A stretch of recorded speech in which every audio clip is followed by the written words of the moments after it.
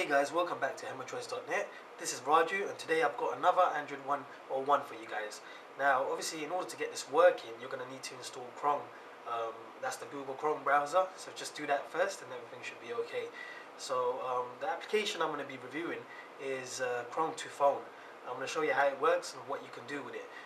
It does some really amazing things. Quite useful as well, so it can come in handy. Firstly, I'm going to show you how to install it and activate it. So what you need to do is go to the Chrome Web Store, as you can see here, and you've got to install an extension called ChromeToPhone. So I'll just type that in and search it, and you can see it here. You don't have to worry, it's free, so you don't have to pay anything. Just click Add to Chrome and install. Just give it a couple of seconds and you can see something appear here. So I've got a little icon appearing here. It's a phone with a little arrow on it. You want to click that and then sign in. Now I'm already signed in, so it's just asking me to grant access. I'll just do that. And basically you're ready now. What you have to do is install the ChromeToPhone application on your phone.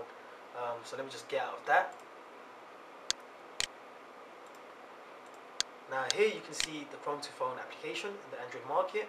I'm just going to click install and choose the device I need to install it to, and that's my Galaxy S2. Give it a second. Now that's installing on my device and it's done. You just go into the application and you just got to agree to a few terms. Click next, choose the email account that you use and allow the permissions. And I always keep it on automatically launch links because it's a lot more easier than having to manually accept something. So just click next and then finish it and you're done and you can get out of that. So I'm going to show you how it works really now. Let me get out of this. So let's say you're on a website, you really like it, you could be in an article like this. And now let's say you don't have the time to read it on your computer. You might want to read it on your phone. Typing in the URL into the browser might take a bit of time. So all you have to do is just simply click this icon here and it should push the website to your phone wirelessly. It says send it to phone and it's sent to phone, and you can see right now it's loading up that same article, that same URL, and you're ready to read it. You can save it as a bookmark or do whatever you want with it. So that's pretty useful.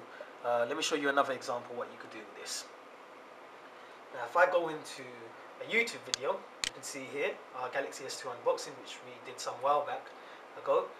If I click on the link now, it should open up the YouTube application on the phone and start that same video. Hopefully it works. Well, it's asking me how I want to launch it. Do I want to launch it using the browser? But I'll set YouTube as the default.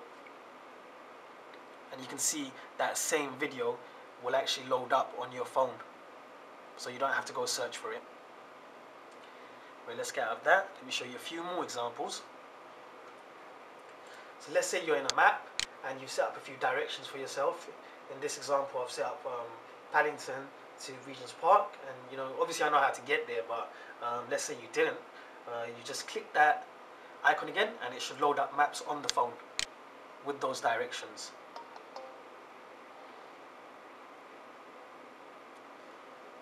You just click get directions and then you've got to choose what you want to do. If you want to take the car or transit, let's just click on walking and click get directions.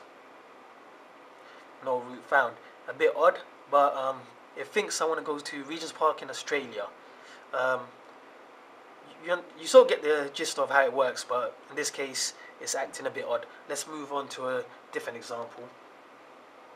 And this one's quite useful actually. So let's say you're in a website or a shop and you need the telephone number.